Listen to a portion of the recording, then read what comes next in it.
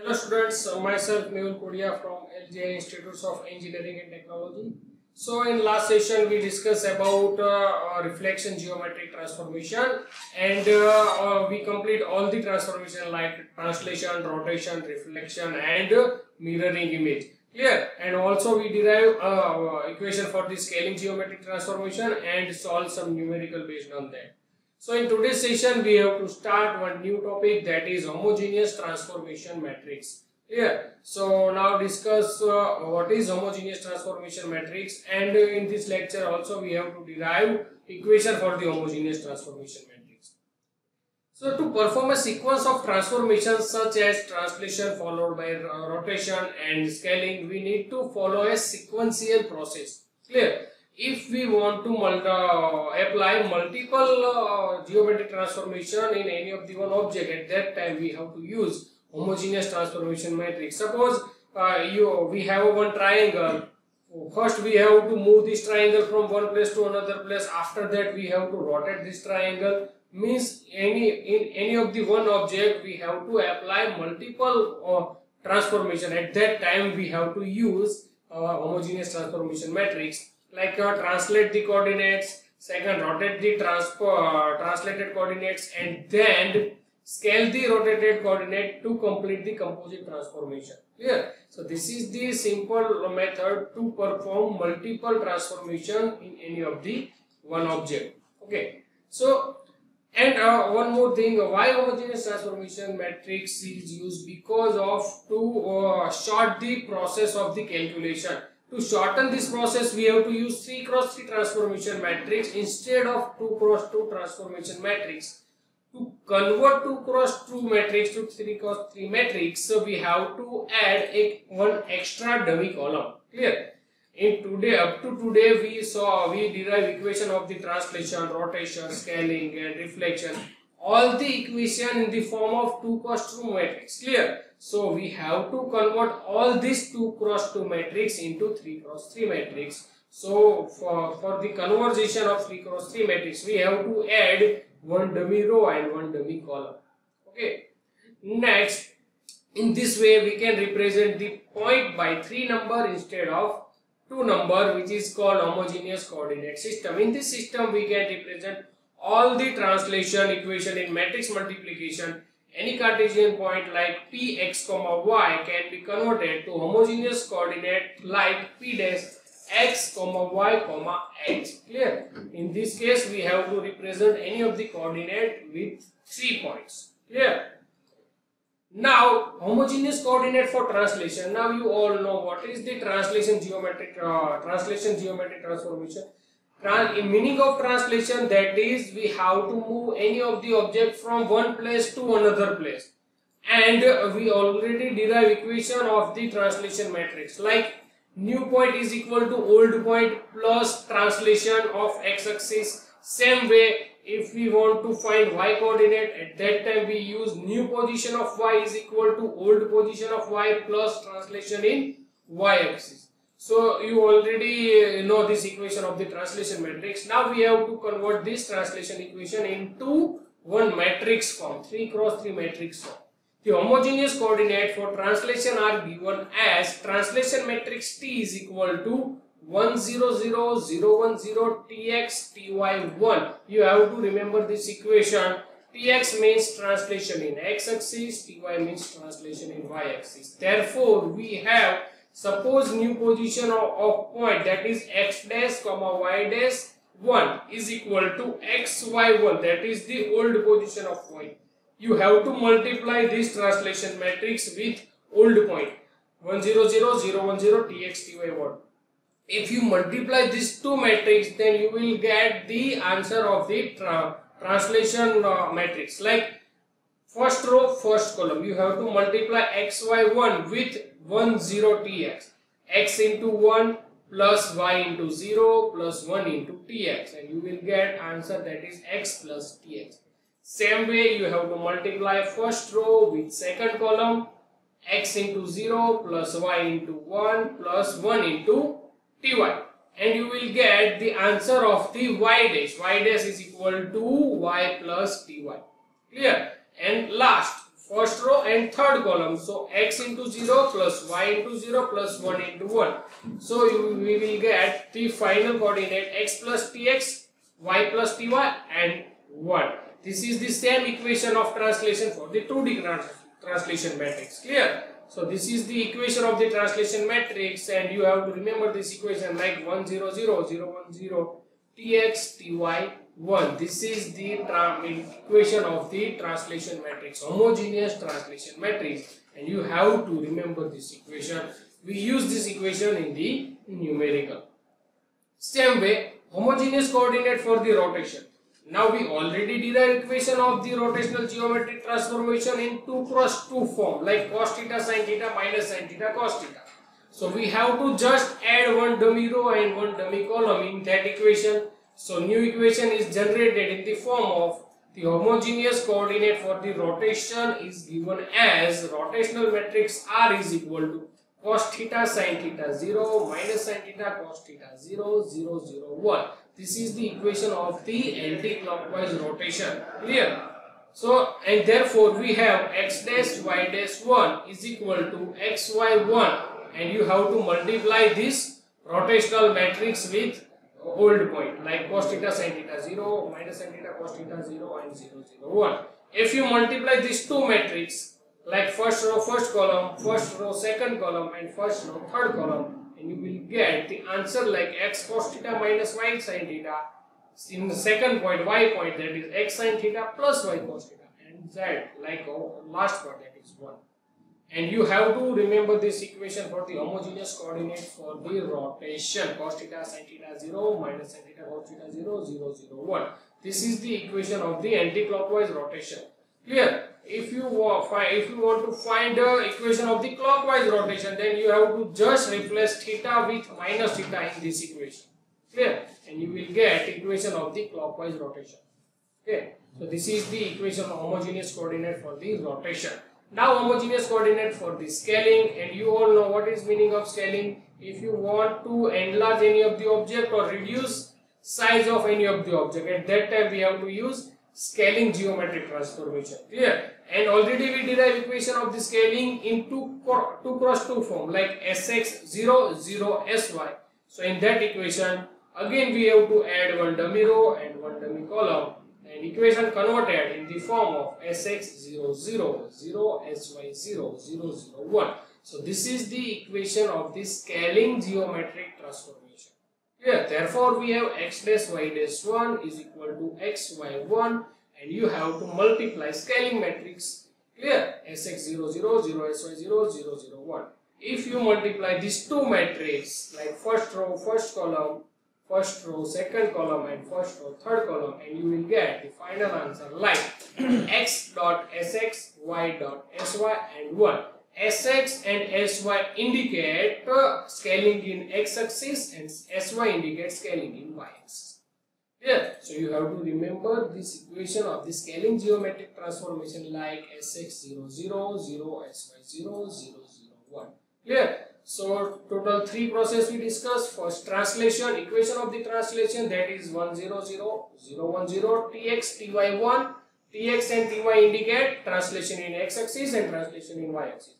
Same method, we all again derive equation of the homogeneous transformation for the rotation and equation of the rotation for the anti-clockwise, that is cos theta sin theta 0 minus sin theta cos theta 0 0 0 1. And last, this is scaling, and you have to remember equation of the scaling sx 0 0 0 sy 0 and 0 0 1. And sx and xsy indicate scaling in x direction and scaling in y direction. Okay, so this is the homogeneous coordinate for the scaling. Now we have to explain one new method, that is general pivot point rotation. What is the meaning of that? Suppose we have one triangle. Now in rotational geometric transformation is rotate any of the object according to origin. Clear?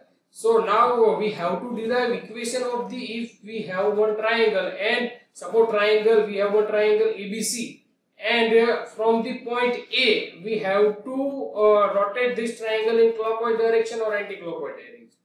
Clear? So we have equation for the rotation of according to origin, but we don't have any equation for rotation any of the object from particular point. So we have to translate that triangle to origin. After that we have to rotate that object and again translate to its actual position. Clear? So this is the simple method. We have to follow total 4 steps. Clear?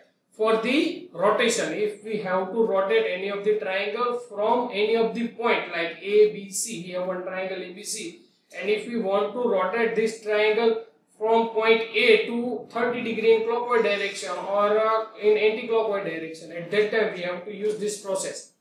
Translate the object so that pivot position is moved to the coordinate origin. After that, rotate the object about the coordinate origin. Then after, translate object so that the pivot point is returned to its original position. So in first figure, we have they indicate one triangle is there, and we have to, in the center of triangle, the coordinate is x, y. Now we have to rotate this triangle according to x, y in clockwise direction. Clear? So we have equation for the rotation about origin. So first we have to move this triangle to the origin position. Clear? So first we have to translate this triangle to the origin. So in second figure indicate the triangle is translated or moved at the origin point. Clear? So first position, that is original position of the object and pivot points. After that we translate this triangle to the origin. So translate of object so that pivot position x, y is at origin. Now x, y point is on origin. After that we have to rotate this triangle into clockwise direction. So in third figure indicate that rotation about origin. Clear? Means triangle is rotated about clockwise direction about point x. After rotation we have to again translate this pivot point to its actual position. So translation of the object so that the pivot position is returned to the position. Clear? So in first figure we have one triangle is there and we have to rotate this triangle about point x. So last figure is the output of this process, means the triangle is rotated in clockwise direction about point x. Clear? But in between we have two process we have to run. First one, that is we have to move triangle to the origin. After rotation we have to again translate this triangle to its actual position. Clear? So this is the process for the general pivot point rotation. So same way we have to generate another equation of the general pivot point scaling. That means we have equation of the scaling about origin, but suppose we have one triangle and we have to enlarge this triangle according to its center point, or we have to reduce size of this triangle according to its center point. At that time we have to first move this triangle to the origin. After scaling, again we have to translate this triangle to its actual position. Same process like a general pivot point rotation. So translate objects so that the fixed point coincide with the coordinate origin. After the origin we have to scale the object with respect to coordinate origin. Again we have to use the inverse translation for the step 1 to return to object its original position. Clear? So here total 4 figure. First figure indicate the original triangle. Now we have to enlarge this triangle about its center point. So we have to translate this center point to origin. That is the process of translation. So first we have to translate this triangle to the origin position. So second figure indicate triangle move into origin position. After the second process we have to use scaling factor. Means we have to enlarge this triangle. So third figure indicate the triangle is enlarged, means size of triangle is increased. After that we have to move the center point of triangle to its actual position. Clear? So first figure is the input data, last figure is the output data. So in first figure we have one triangle and we have to enlarge this triangle about its center point. So last figure indicate the triangle is enlarged about its center point coordinate. So this is a simple homogeneous transformation matrix, general fixed point scaling. Clear? You have to remember all the equation because we have to solve number of numerical based on this process. Now other transformation like reflection about x-axis. Now as you all know, if we have any of the object in first quadrant, if you find reflection about x-axis, then that point coordinate is generated in the fourth quadrant. You can see in this figure, reflection is a transformation that procedures a mirror image of object. It is obtained by rotating the object by 180 degree about the reflection axis. Clear? So this is original position of triangle, that is 1, 2, 3, and reflected position of the triangle, that is 1 dash, 2 dash, and 3 dash. Already we derive equation of the reflection matrix in 2 cross 2 form. Clear? So again we have to add one dummy row and one dummy column for convert this equation into 3 cross 3 form, like 1, 0, 0, 0, minus 1, 0, 0, 0, 1. Minus 1 because of in fourth quadrant y-axis is in negative direction. That's why we take a minus sign over here. Okay, this is the other transformation, reflection about x-axis. Now this is reflection about y-axis, means we have any of the object in first quadrant. If you find mirror image about that, then mirror image generated in the second quadrant. In second quadrant, x coordinate is negative and y coordinate is positive. That's why we have to use first point as a minus 1, 0, 0. Minus 1 indicate the x coordinate. Clear? And x coordinate in second quadrant, x coordinate is negative. That's why we use negative sign over here. So minus 1, 0, 0, 0, 1, 0, and 0, 0, 1. This is the equation of the reflection about y-axis. So you have to remember all the equation: reflection about x-axis, reflection about y-axis, what is scaling, what is translation, and what is rotation. Now last one, reflection about line y is equal to x. Now as you all know, the slope of line y is equal to x is 1. Means line exactly divide first quadrant into 2 equal parts. Clear? Because slope of line is 45 degree. Clear? And first quadrant duration is 0 to 90 degree. So y is equal to x line divide exact for first quadrant in exact 2 parts. So if any of the object is in first part, then that part's reflection is generated into the second part. Clear? You can all see in this figure, we have original position of triangle, that is 1, 2, 3, and reflected triangle position, that is 1 dash, 2 dash, and 3 dash. Clear? And based on that, if any of the points, suppose we have one point like 3, 4, clear? And if you can find reflection about line y is equal to x, then that part converted into 4, 3. Clear? Means if you find a reflection of any of the point or any of the object about line y is equal to x, at that time x coordinate of original position is converted into y, and y position is the answer of the x position for the reflected object. Clear? So we have to just use this fundamental and derive the equation of line y is equal to x. So equation of the reflection matrix, that is x coordinate, it is the reflection of the y point, and y coordinate is the reflection of the x point. Clear? So 0, 1, 0, 1, 0, 0, and 0, 0, 1. This is the answer of the reflection about y axis. Clear? So in today's session we discuss about homogeneous transformation matrix, and in homogeneous transformation matrix we derive equation for the homogeneous translation, homogeneous rotation, homogeneous scaling, and last homogeneous transformation for the reflection. And you all you have to remember all this equation, because we have to solve numerical based on all these equations. Yes, so in next session we will solve some numerical based on this.